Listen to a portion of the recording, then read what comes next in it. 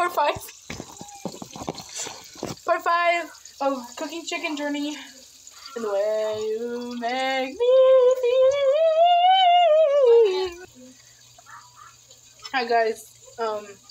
I'm on the verge of dying right now. I'm a virgin.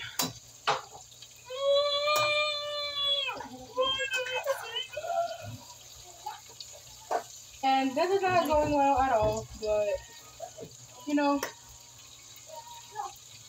I guess you just gotta do what you gotta do to make it work. Oh, I had yogurt on my nose. I had to turn on the air conditioner from the house because it was so hot, or it is still hot, because I barely turned it on.